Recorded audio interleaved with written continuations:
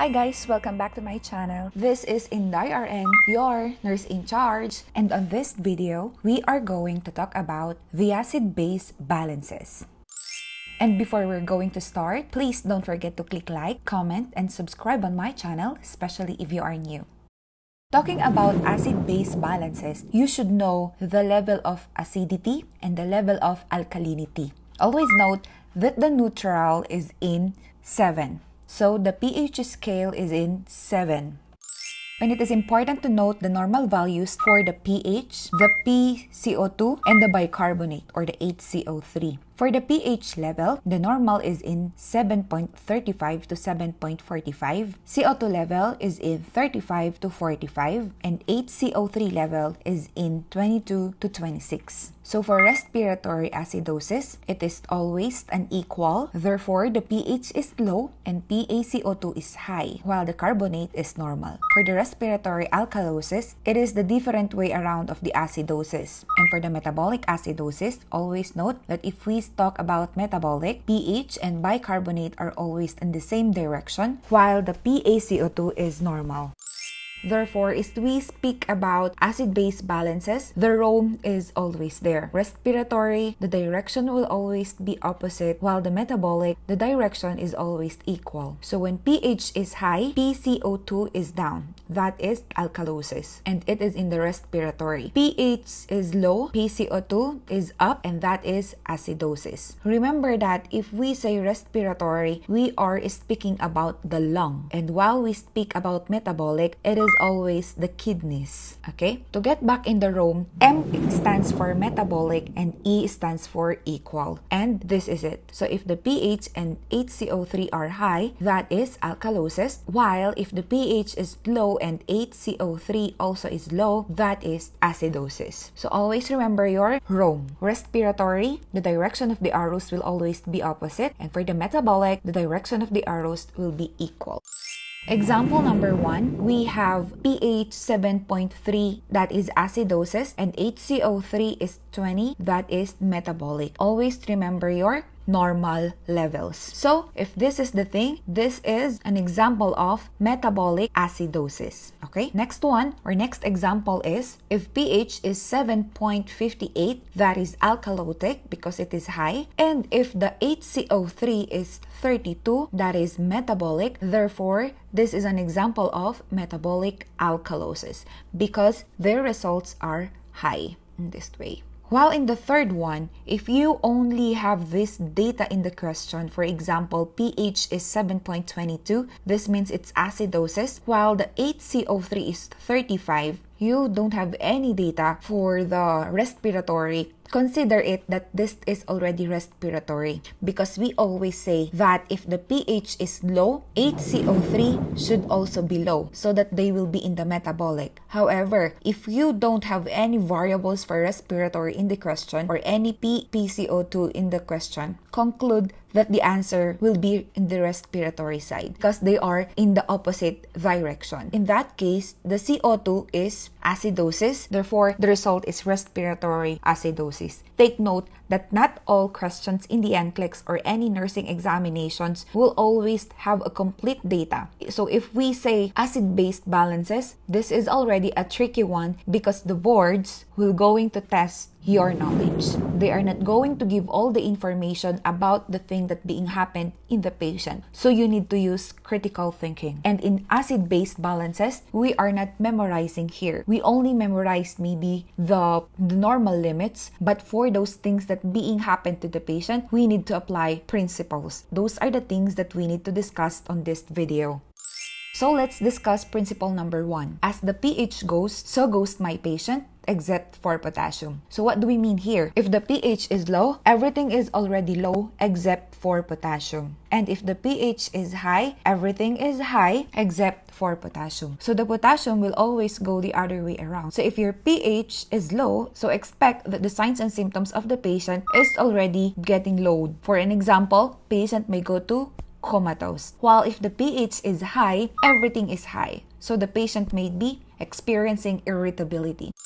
So if the pH goes 7.45, this is already a result of alkalosis, and the signs and symptoms that you can see to the patient are all high, like tachycardia, tachypnea, and hypertension. That is the vital sign of your patient. Since we are speaking about alkalosis, patient may suffer from seizures, irritability, and spastic muscle. Also in the GI area, borborygmy will happen, or there is an increased bowel sound. Remember, everything here in the alkalosis is high. Okay, so imagine that your patient is having irritability, seizures, vital signs are high, and there could be a help of the sympathetic nervous system. Meanwhile, there is also a hyperflexia that is grade 3 and 4. However, in the alkalosis, though the pH is high, the potassium will go to the opposite direction. So remember that here in the alkalosis, the potassium level is low, and that is hypokalemia. So if you are caring for alkalotic patient or their pH is high, your nursing intervention will be suctioning because of the presence of seizure. Also, note for patient safety. Remember that their sympathetic nervous system is active. Therefore, keep your suctioning at bedside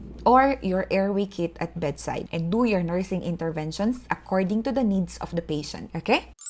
So to proceed, let's also discuss acidosis. If pH goes below 7.35, this is acidosis. And the signs and symptoms could be constipation and absence of bowel sound. If the patient in the alkalosis will suffer from borborygmy, here in the acidosis, the patient will suffer from paralytic ileus. And these are the signs and symptoms in the GI. Patient will also suffer flaccidity, obtunded, lethargy, and worse, coma. Note that the patient will suffer here hyporeflexia, that is grade 0 to 1. If the vital sign of the patient in alkalosis are all high, consider here in acidosis that their vital signs are all in the low level. So the patient may suffer bradypnea, low BP or hypotension, and bradycardia. So the signs and symptoms here in the acidosis are all other way around from the alkalosis. So they are just in the opposite direction also. However, if the pH is low, remember that the potassium will get high. So the patient may be hyperkalemia. So what are you going to do? Note also for your heart rhythm. Do ECG. Okay? If your patient is suffering from acidosis, your nursing intervention could be always note for your patient's respiratory condition. Check the airway and do ventilation with ambu bagging as soon as possible because of the risk for coma. And of course, if the patient is at risk for coma, they could be at risk for respiratory arrest. So what is the thing that you have at bedside? Ambu bagging, oxygen, mechanical ventilators, and others. So if you can see, if we speak about alkalosis or acidosis, we are not speaking about memorization here. What we see here is that the patient's condition, we just need to analyze that here in the acidosis, everything goes down. So your patient might be in coma. Meanwhile, here in the alkalosis, your patient may cease. So the thing that you need to do is to prepare yourself for the needed interventions to be done. And that is according to the needs of the patient. And take note that here in the signs and symptoms of alkalosis and in signs and symptoms of acidosis, they will play in the select all that apply. So you should know your first principle, that is, as the pH goes, so goes my patient, except for potassium. So if the pH is low, every system in the body is shutting down. Meanwhile, if the pH is high, every system in the body is irritable. So the patient can suffer hyperexcitability. Let's speak about the borborygmy versus the paralytic ileus.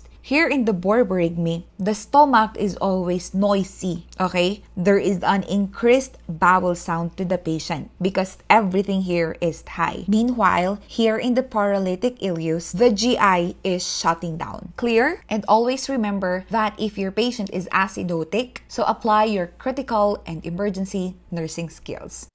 Principle number 2, always remember McCuSMAL. In the 4 ABG analysis, respiratory acidosis, respiratory alkalosis, metabolic acidosis, metabolic alkalosis, we can only see CuSMALs in metabolic acidosis. CuSMALs is the breathing condition of your patient already. So in order for you to remember CuSMALs, always remember McCuSMALs. And that is metabolic acidosis with CuSMALs respiration. Okay? McCuSMALs. And let's credit this McCuSMAL with Klimek.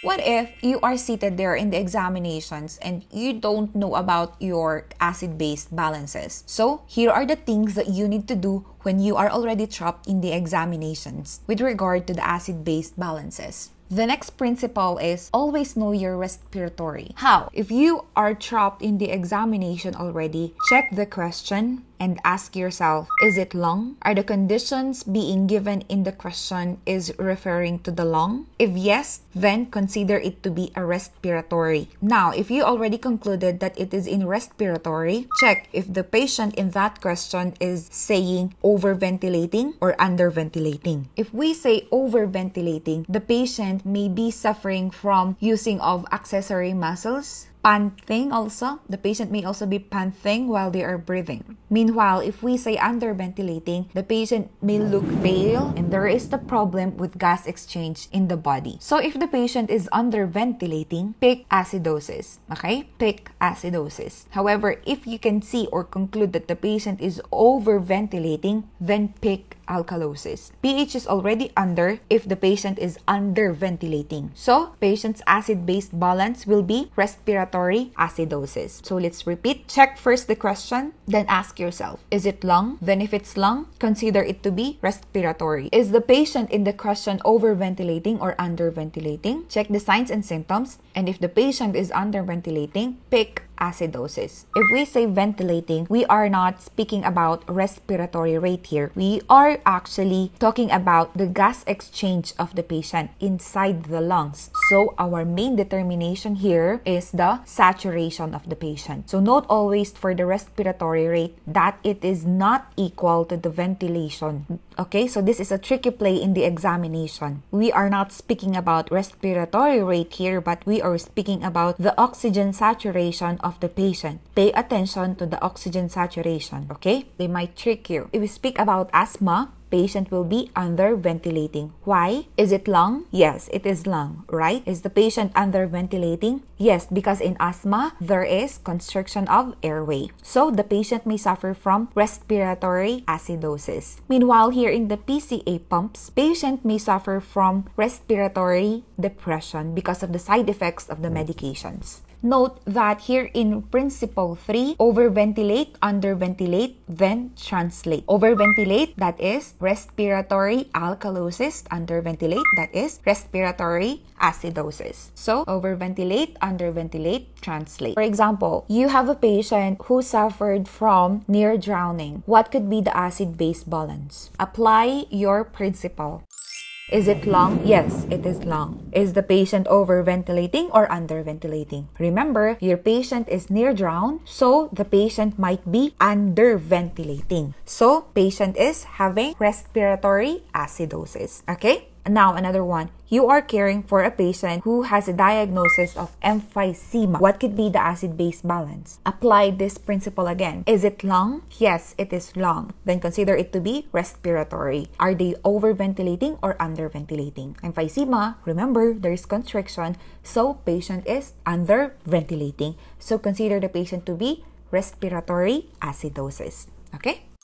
Next principle is the metabolic. If it's not lung, then consider it to be the other way around. That's metabolic. If the patient has prolonged gastric vomiting or suction, pick alkalosis. Why? If there is prolonged gastric vomiting, that means that you are removing the acid inside the patient's body or inside the patient's GI tract. And also, if you are doing suctioning, you are removing the acid. So consider it to be alkalosis. Okay? So principle number 4, if it's not lung, then it's metabolic. Principle number 5 here in the metabolic is for everything else that it is not lung and it is not vomiting or suctioning, consider it to be metabolic acidosis. Here in principle number 2, if it's not lung and there is a prolonged vomiting or suctioning, that is metabolic alkalosis. But if it's not lung and there is no vomiting or suctioning, that is metabolic acidosis. And the last principle is that when you don't know what to pick, always pick metabolic acidosis. So let's translate ABG analysis. Infantile diarrhea, is it lung? No. Is it vomiting? or suctioning? No. Then it is metabolic acidosis. Third degree burns over 60% of the body first phase. Is it lung? No. Is it vomiting or suctioning? No. Then it is metabolic acidosis. Idiopathic bolus pemphigus. Do you know this? I don't know either. So let's consider it metabolic acidosis. Next one is patient had GI surgery with NGT with low intermittent suction. Is it lung? No. Is it vomiting or suctioning? Yes. So it is metabolic alkalosis. Hyperemesis gravidarum. Is it lung? No. Is it vomiting or suctioning? Yes, it is vomiting. So let's consider it to be metabolic. Don't forget your principle number 6. When you don't know what to pick, always pick metabolic acidosis. So since I'm not familiar with idiopathic bolus pemphigus, I'll consider it to be metabolic acidosis. Trust me on this one. So I guess that's all for this video. Thank you so much guys for watching. I hope you guys enjoyed this acid-base balances. And always remember your principles. Okay? And hopefully you can carry those principles during your nursing examinations. If you need some help in nursing examinations, you can check the other videos that I have on this channel. And of course, don't forget to give me a thumbs up and hit that notification bell. If you guys need some help again in nursing topics, or if you have some difficulties in nursing, you can comment your problem down below and maybe I can help you. So thank you so much guys for watching. Don't forget to give me a thumbs up and share this video to your friends. See you on my next video. Bye!